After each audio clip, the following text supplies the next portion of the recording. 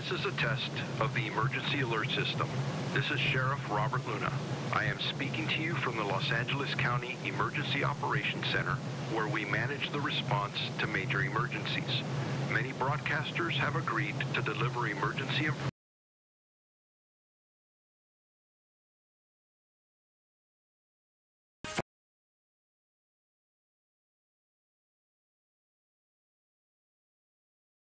from ABC 7.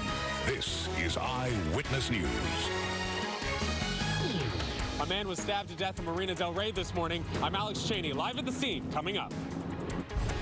A dangerous stretch of road in Riverside will be the focus of a town hall today. It is the same stretch of road that an 8-year-old was killed earlier this month. And a record-breaking holiday weekend for U.S. airports. TSA releases the number of screenings post-pandemic. Good morning. This is Eyewitness News at 11 a.m. live on ABC 7, Hulu, and wherever you stream. I'm Giovanna Lara. Philip is on assignment today. Police are investigating after a stabbing left one person dead. Eyewitness News reporter Alex Cheney is live in Marina Del Rey with more on what happened. Alex, disturbing.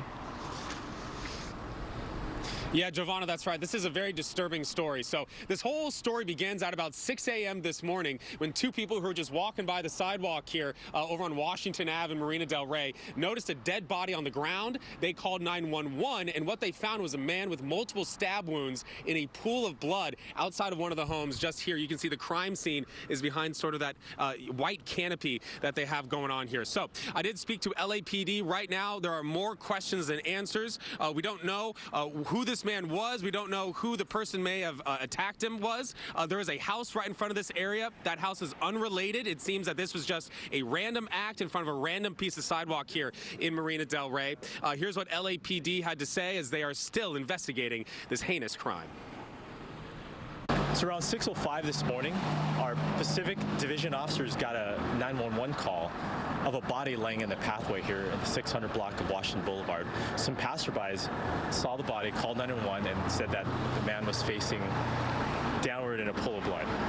When officers got here, they found the victim, only described as a male in his 40s, suffering from multiple stab wounds. There's a trail of blood on the sidewalk actually leading up to the home in this area. So for now, traffic conditions. If you're on Washington Ave, they actually have it shut down if you're trying to go south, but you can still go north. This scene is expected to stick around for the next few hours. Reporting here live in Marina Del Rey, I'm Alex Cheney, ABC 7 Eyewitness News. All right, Alex, thank you. A town hall is set for today in Riverside after a deadly head-on crash that sent both drivers and multiple children to the hospital. Now some say more needs to be done to protect drivers on that dangerous stretch of road. Eyewitness News reporter Jaysha Patel joins us live from Riverside with the details. I think us coming in numbers and community members say speeding is a huge problem on Arlington and Stover Avenue in Riverside. The death of an 8-year-old after a head-on crash has shaken local community members up. Their concerns have now prompted a town hall meeting happening tonight. There's generational concerns. I mean, this has been going on, like I said, for 20, 30 or passed away, and his 10-year-old sister and 16 dark gray Nissan Sentra. And a man in a white Honda was coming around a curve and lost control. People signal say they want the city to do something about this. A traffic signal has been approved for the intersection, but the city estimates it'll be finished and operational by October, which leaves many locals wondering if more accidents will happen before then. They also say there needs to be more measures taken to stop speeding. The light pole itself is not going to stop these accidents from happening. We need other safety preventatives leading up to this light pole. The town hall meeting is happening at La Sierra Senior Center tonight at 6. Council members, Public Works, and others are expected to be there tonight. We reached out to Riverside Police, and they say there's no update on the victim's conditions or the cause of the accident, but they say they'll be at the town hall tonight. In Riverside, Jaysha Patel, ABC 7 Eyewitness News. A A woman who went missing while on a cross-country road trip to Orange County is believed to have been spotted in Northern California. Eyewitness News reporter Irene Cruz is live in the studio this morning with more from worried family members. Irene. Giovanna, they're hanging on to any hope they can get. Authorities say that missing woman may have been photographed in Redding while selling her cell phone at a Walmart on Saturday. Nikki Alcaraz's brother Josh speaking out this morning.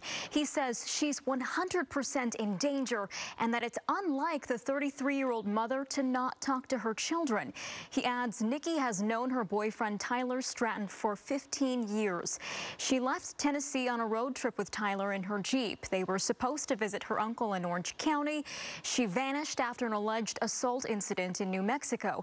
A witness says Tyler punched Nikki in the face. A sheriff's report shows her black eye. Stratton says he was also hit, but neither pressed charges. Her family last heard from her weeks ago, May 9th, a text saying she was in Arizona, still going to California. Her brother now pleading for her to come home. I immediately tried calling her and went straight to voicemail. I sent texts that are still undelivered. She always has her phone, so that's when it was really concerning. Nikki, we're not going to give up. If you're in some kind of trouble, everybody loves you. Get in contact with us somehow, even if you have to ask somebody to email us from out of his view or whatever the case may be. Find a way to get in touch, and we'll come save you. Yeah, they're incredibly worried about her.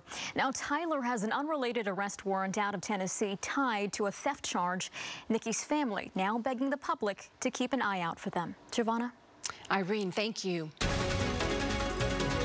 We have breaking news. Former First Lady Rosalynn Carter has been diagnosed with dementia. 95-year-old Mrs. Carter continues to live at home with her husband in the home he built in Plains, Georgia, back in 1961. Plains is about 2.5 hours outside of Atlanta. The Carters are the longest ever married presidential couple, having wed in 1946. At 98, Jimmy Carter is the oldest living former president and the longest-lived former president in U.S. history. Turning to your weather now, the May gray continues, but there's some hope for a little sunshine. Brianna? Yeah, we are hopeful that it's going to be coming by the weekend, but there's still a small chance that that may not happen, although right now we are planning on that happening, so we will keep you updated. But all these low pressure systems that are kind of spinning up these very deep marine layers, causing a little bit of drizzle, some light rain out there as well, they're going to be close by, so depending how close they get to us, that could change by the weekend. As of now, we are looking at a warm up though, so we'll keep you posted on that. You get a gray view here over Malibu, so May grays continuous on through the end of May, and then it is going to turn to June gloom this week. So this is going to continue the next few days. It's about 54 degrees over into Malibu. And then as you take you over into Palmdale, a really beautiful shot here where we have some clouds out there as well. But we're going to see not only marine layer clouds, but also some high clouds too, some low clouds, kind of a mixture of a lot of it as that low pressure moves on through and skirts over us this afternoon. That's also going to cause the potential for some thunderstorms too, mostly just for LA, Ventura County mountains, but don't be surprised if you're up there and you do get some light rain. We're already seeing some spotty areas. Temperature is cool. It's cloudy out there. We'll let you know what we're looking at, though, when we get a little bit closer to the weekend that's coming up in the 7-day. Giovanna, I'll send it back to you for now. Okay, Brianna, thank you. Well, airports were packed this Memorial Day weekend. The TSA says it screened almost 9.8 million people over the 4-day holiday. That is up about 300,000 passengers than the same holiday weekend back in 2019. The busiest day was Friday with about 2.74 million travelers, making it the highest post-pandemic single-day record.